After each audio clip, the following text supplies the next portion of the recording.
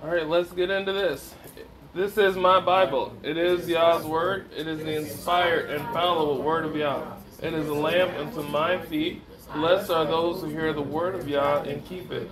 I find out who I am, and the page is contained herein. This is my Bible. Good morning, everyone. How's everyone doing today? I'm doing well as well. Thank you.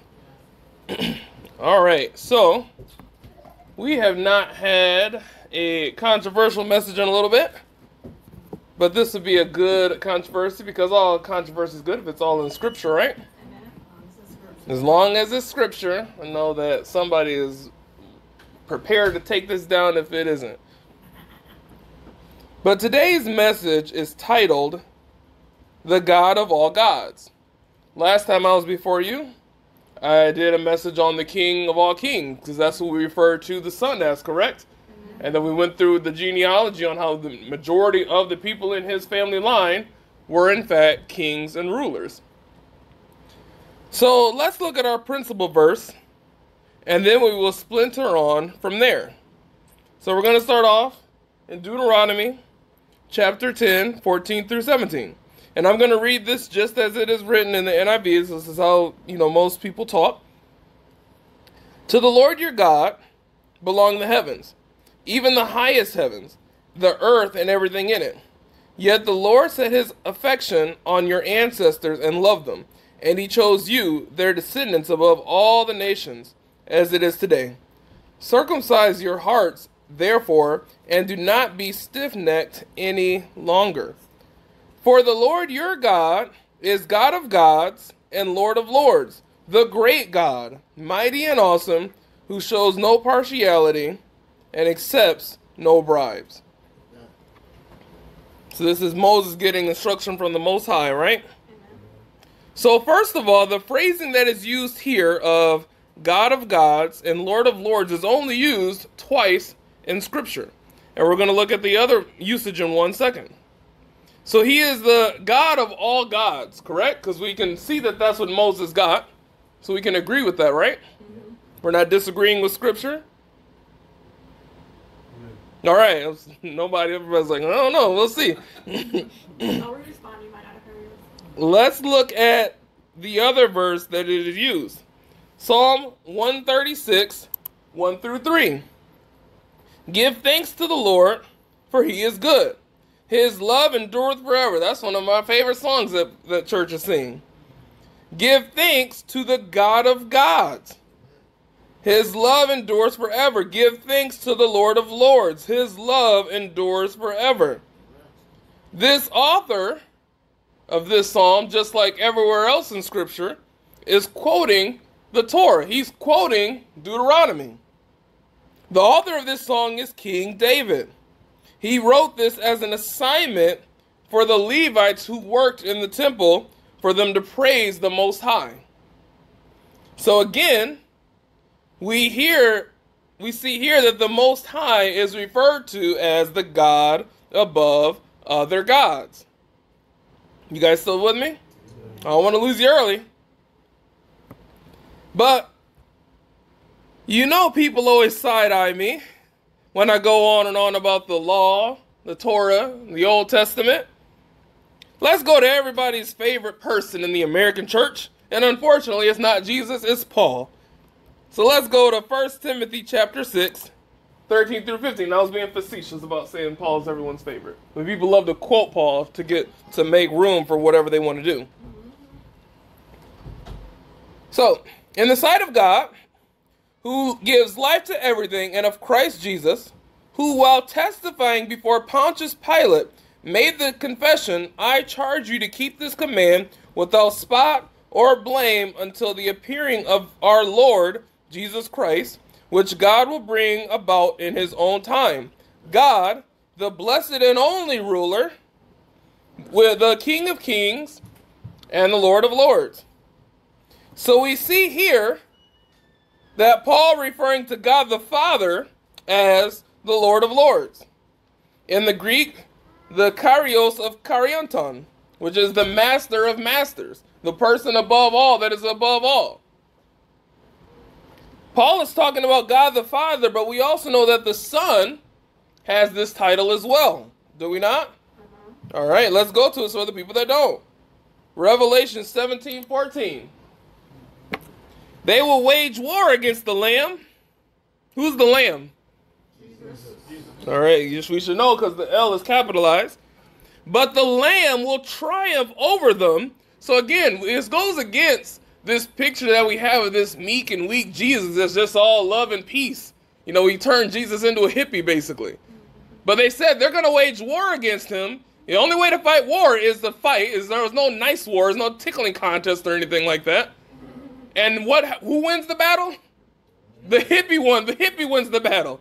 That doesn't make any sense, does it? Because he's a fighter. The Lamb will triumph over them because he is the Lord of Lords and the King of Kings. So we know how he's the King of Kings. In Revelation 19 verse 16, when it is talking about the rider on the white horse, and we know this is to be the Messiah because we taught this for decades here at this church. And it says that this rider's name is the Word of God, the Word of Yah, the action of the Most High. But in verse 16, it says that this rider has a name written on his banner that reads, King of Kings and Lord of Lords. Now, there's some worldly people and some worldly Christians that will say that Jesus had a tattoo and that he had his name on him because they want to put, and I'm not being anti-tattoo, but don't bring Jesus into why it's okay to get a tattoo. Right. Just say you want to get one. You don't have to bring Jesus into it. I don't think Jesus won the tattoo part. I'll get it right here. I wanted to say Mary right here. Get it on my chest. Jesus. Yeah, I've got some trying to cross my stomach like Nas does. Who's Nas? So we all have all of these references of God the Father and God the Son being supreme amongst other gods. Because if you say someone is the God of gods, the Lord of lords, what does that mean? What relation does that put them against the other lords and gods? He's above. We understand that, right? All right. I'm glad I haven't lost y'all yet. But how can you be above other gods if there are no other gods? Got quiet on that one. For the people listening to the recording, there are, in fact, people here. We are not a mega church, but there are people in here. In the Abrahamic faiths, they call the belief that we have, so that's for people that follow Judaism, Christianity, and Islam. They say that we have a monotheistic faith, which means that we only believe in one God. Everybody following still? Amen. But the interesting thing is, Scripture never says that. Scripture never says that there's only one God. Because how can it be one God if someone is above other gods? That contradicts, right? And does the Bible contradict itself? No. But man does. Man does a great job at that. Scripture is full of other gods. So first of all, this is why I don't use the word God anymore, because it is confusing and lacks the nature and power of Yah's name. I'm not saying you won't go to hell, that you won't go to heaven, or that your prayers won't get answered if you don't use the correct name, because that has no bearing on it. Our faith is what activates things, correct? Because we know the story about when Jesus went to his hometown. Was he able to do many miracles there? And those people knew his name to the dialect. They could call in his name and he would turn around. There was no wrong translations because they grew up with him. So they knew his name, but they still didn't get no miracles done. So I'm not one of those people that are saying we're a cult or we're misled because we don't use the name. It's our faith. But this is why I don't ever say God, because it doesn't tell the whole story. God just means deity. A deity is just a powerful being, a non-human with power or a ruler of power. So it gets too bogged down when we just lessen it to just 3 letters that mean nothing. Amen. Now we are going to get somewhere. All right. So, in Greek mythology, you probably learned this in middle school.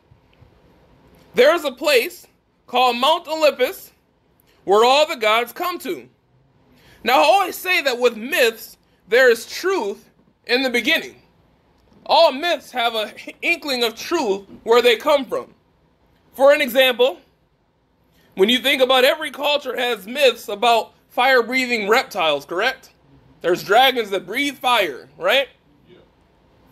Like in Asian culture, they have fire-breathing dragons. There's no stories in any culture about fire-breathing zebras or fire-breathing hippos or fire-breathing elephants, right? There's always a fire-breathing reptile. And we know from nature that there are reptiles that can bring forth acidic spit that burns. So there is an inkling of truth in the mythology. But let's go and find Mount Olympus in Scripture. It should be easy to find, should it not? A mountain where deities meet, right? Because that's what happens in Greek mythology. So let's go to Ezekiel 28. Oh. I didn't change it. I have it here. You need to not be lazy anyway. That was all a plan. Ezekiel chapter 28, verse 14. You, and this is them talking about who we know as Satan. You were anointed as a guardian cherub, for so I ordained you. You were on the holy mount of God. You walked among the fiery stones. So we have a mountain where the deities meet. He says, you were there. You were the one. You were that guy. And we're going to talk about that guy in a moment in detail. So we know that we are talking about Satan here. And Yah is saying that he was a guardian cherub and he was on the holy mount of Yah. We have these deities, these gods, meeting on a mountain together, right?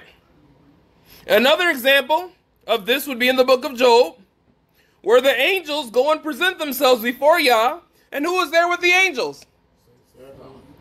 On Mount Olympus, presenting himself and having a cordial conversation with Yah. That isn't how we get the depiction of God and the devil, is it? Of them just having a cordial conversation. Told you it was going to be controversial today. These angels are lowercase gods based off of our human knowledge and interaction. Because we can't explain the supernatural. So to us, oh, it's a God. Look at what it can do. It has special powers. Because in especially back then when there was no the technology we have today, there's no Avengers on screen. Like, they're just, whoa, look at that dude. He's made of fire. Look what that dude did. Each angel is in charge of something. And then mankind, being so desperate to worship something, started to worship these deities. The fallen angels. Not because every time they tried to do an offering to one of the good angels, quote unquote, the quote unquote was on angels, they were like, no. Don't praise me. I'm just like you. I got to praise him. But the bad ones were like, yeah, praise on to me. We're going to talk about that too. Oh, we're going somewhere today. This will all line up with Scripture. So you don't think I'm making stuff up and making stuff fit, as it always does. And you may think I'm just making this stuff up or making it fit together. But when you look at Greek mythology and Roman mythology, they worship these deities that are in charge of one aspect. This is where So, we have Aphrodite in the Greek and Venus in Roman. They're the goddess of beauty. There's some other cool ones that we know. Ares and Mars, the god of war. Hephaestus and Vulcan, the god of blacksmith, Hermes and Mercury, the messenger of the gods. So this, see how, we're going too far. Gotta calm down and refocus. The same deities, the same gods are in charge of the same thing. They just have different names because they speak a different language. But that same entity came and talked to him, said, hey, I'm this, praise me. They're masquerading as gods and getting man to worship them and sacrifice them.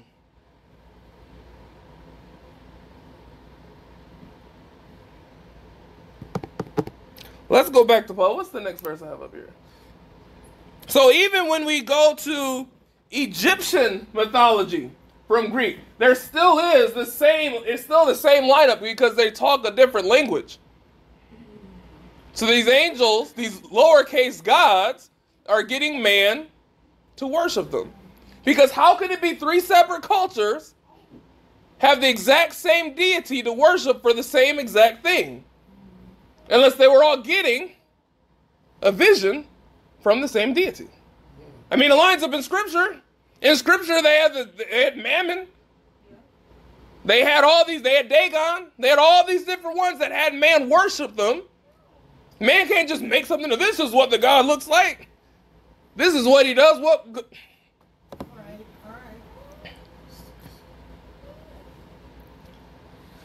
What's the next verse we have?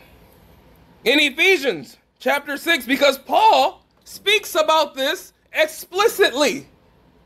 But because of our horrible language, the English language, we don't understand what's really being said until we actually look at and look some words up. Amen. In Ephesians chapter 6, verse 10 through 12, finally, be strong in the Lord and in his mighty power. Put on the full armor of God, so that you can take stand against the devil's schemes. So he's talking to a church when he writes this, correct? And he said, hey, the devil, his cohorts are going to be after you. You need some armor. Because you don't put on armor to just sit down and watch TV. You put on armor to what? To fight. For our struggle, for our fight, verse 12, is not against flesh and blood. It's not against people. It's not against your baby daddy. It's not against none of that. It's not against your kids. But against the rulers, against the authorities, against the powers of this dark world, and against the spiritual forces of evil in the heavenly realms. Somebody say heavenly realms. Heavenly realms. That's a big hint right there, but we're going to go deeper into it. So our battle is not against people, but against rulers, authorities, and powers. Who are they? I'm glad you asked. They are deities. They are lowercase gods. When you look at the orders of angels, you can see that there's a group that are called the rulers. Sorry, let me go through the whole thing. So there's a lower group called angel, and then we call everything angels, right? But that's only one group. That's the group that goes and visits someone to communicate with them. In the Hebrew, it's called melech. There's someone that's just talking. They look like a man. They're not extravagant. They just appear and they say, hey, you're about to have a child. Name your child this. You're going the wrong way. Go that way. Then you have the archangels like Michael, the ones with the swords, the ones that are ready to fight. That's what they do. You don't call them to come watch the basketball game. You call them for a fight. The principalities and the rulers are part of the same group. And then you can see there's a group called powers. So those are the three. And then what group was Satan part of? I just read it in Ezekiel. His group is one of the top ones. The cherubim. And Darren's not making this up. Ezekiel said this. If you disagree with me, go holler at Ezekiel. Go holler at Zeke. He was a cherubim. He was a part of the group that was constantly in the presence of the Most High. Constantly there. Never left. Now this may be news to some of you, but Satan or Lucifer, or better yet, the Shining One, had a very important job in heaven as the anointed cherub. What's another word for anointed? Messiah. Well, that's another one. We won't go that far into it. In heaven, the Shining One was the high priest for the other deities. How do I know that? Because I read the Bible. Yo, you want to know too? I'll show you, sure. Let's go back to Ezekiel. Ezekiel chapter 28, verse 13. You, again talking about the Shining One, you were the seal of perfection, full of wisdom and perfect in beauty. That sounds like a nice little love poem right there. Right, bars. You were in Eden, the garden of Yah. Every precious stone adorned you. This is the key part. Carnelian, chrysolite, and emerald, topaz, onyx, and jasper, lapis, lazuli, turquoise, and beryl. He has some bling. Your settings and mountings were made of gold. On the day you were created, they were prepared. These didn't exist until you were created. These precious, amazing, priceless gems did not exist until you were created. Now, I know that for those who do not remember me going over this or never heard it, they feel that it is not enough to prove that the Shining One is the high priest in heaven. But I will show you that it in fact is enough evidence for that. Because let's look at when Yah gave instructions to what the high priest was supposed to wear.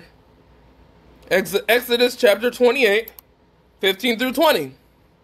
Fashion a breastpiece for making decisions, the work of skilled hands. Make like it the ephod of gold and of blue and purple and scarlet yarn, and it finely twisted linen. It is to be square, a span long and a span wide, and folded double. Then mount 4 rows of precious stones on it. The first row shall be carnelian, chrysolite, and beryl. The second row shall be turquoise, lapis, lazuli, and emerald. The third row shall be jacinth, agate, and amethyst. The fourth row shall be topaz, onyx, and jasper. Mount them in gold filigree settings. So, doesn't that sound familiar, what we just read? Yeah. These precious things that never existed until the Shining One was created. And he said, put this on your high priest. Wow. 9 of the same jewels are adorned on the high priest the same way they were adorned on the Shining One. Now we get the Latin word Lucifer, which means bringer of light, but he didn't create light. That's why he's calling the Shining One, not the bringer of night, not Lucifer. But this high priest, because what is a high priest's job to do in the temple? He's the only one that can go in, right? We know that from studying about how the priest did, right? So the high priest, he goes into the temple and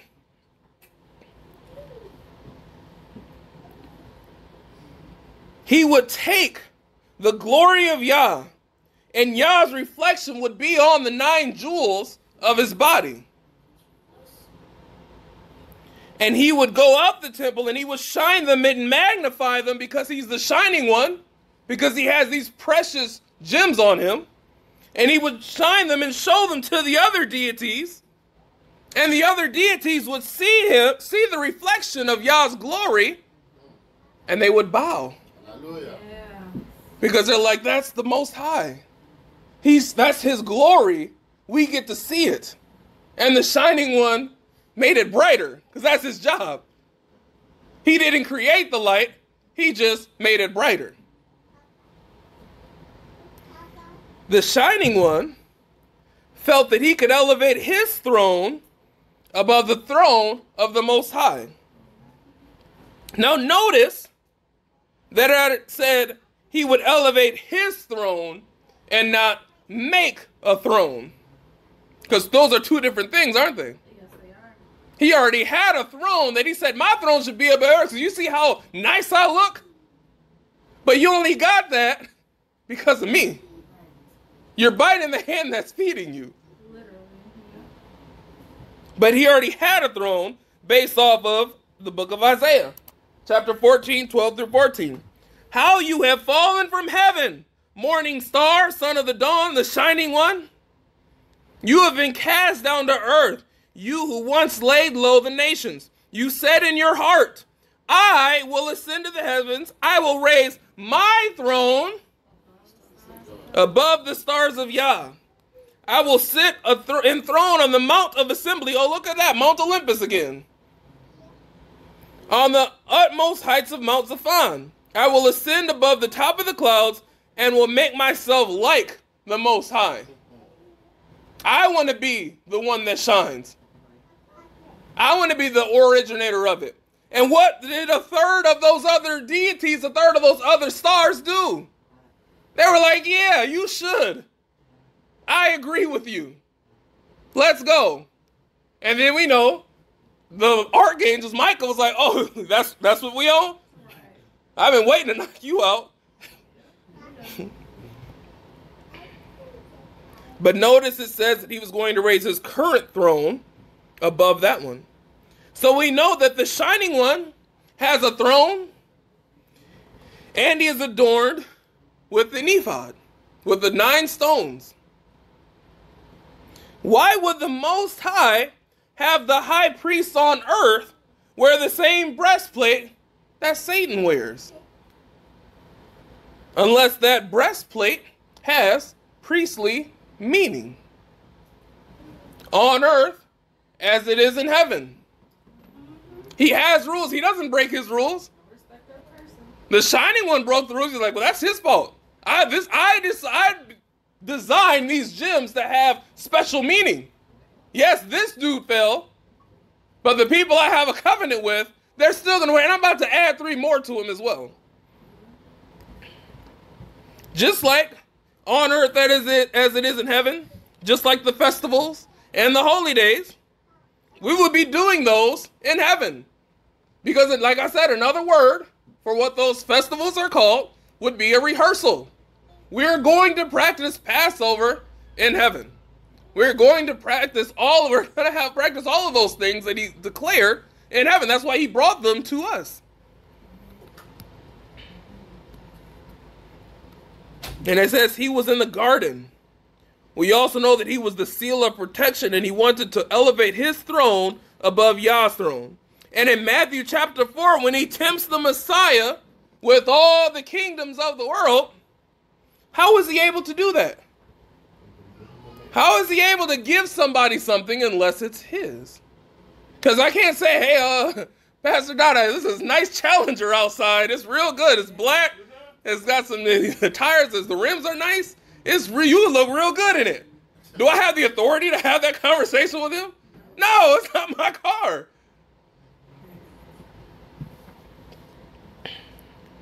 He's able to do that because he is in charge of those kingdoms.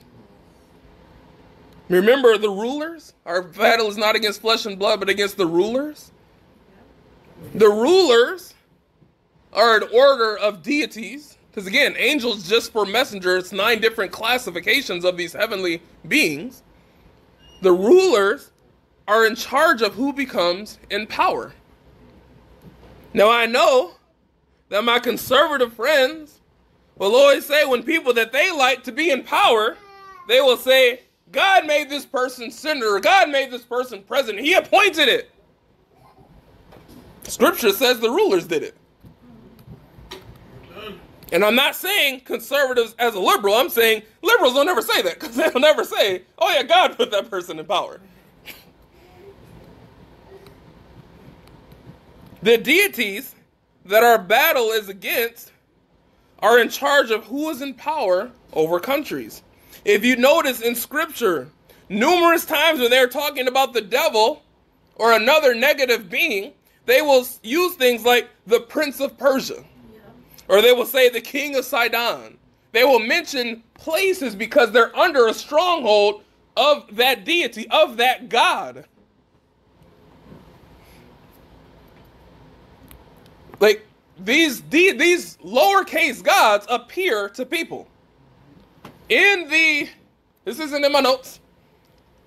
In the Islamic faith, they believe that Muhammad had a vision with an angel. And in his writings, he says that it was the angel Gabriel. And we have to be mindful that we can't ever say that people weren't visited by beings, because that's their own testimony. We don't have the authority to say, oh, that person's lying. But if you ever research his encounter with the angel, it is very violent. And he tries to pull away, and the angel forces his head into a scroll and says, no, this is what you're reading, and this is what you're going to have. So, I don't have the authority to say who's right or wrong, but deities visit people, and then they create gods. They create religions. They create everything. We just talked about Greek. For centuries, people followed Greek mythology and made sacrifices to those lowercase gods because of their visits with them. Because there would be no purpose for someone to make up a whole mythology for them to sacrifice to other gods.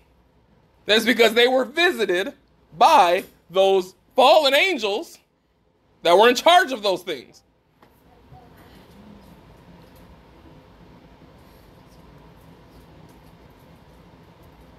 But again, in Scripture, numerous times, the devil's referred to as the Prince of Persia, the King of Sidon, because he is the one who put those people in power.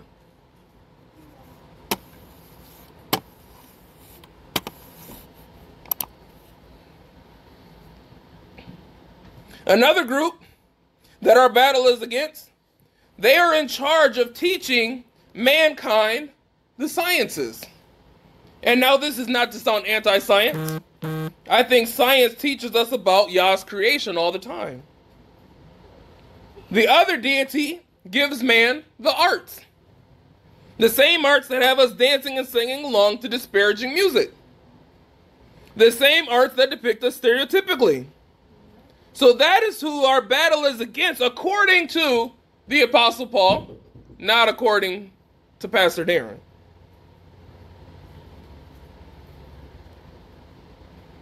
I had us go over all of this so that we can see and we can know that our God is above all the other gods. Amen. Because it makes no sense with our alleged monotheism. Because if we believe in monotheism, how is he above anyone else? Because Scripture says he's above other gods. So there has to be other gods. But he's the one above them all. We serve the living God that is above all of creation and the creator of the universe. Those other gods never created anything. They just amplified or twisted or changed things. They never made anything. They handed things down to man, but they never gave man anything. Thank you, Father, for adding a blessing to the reading of the word.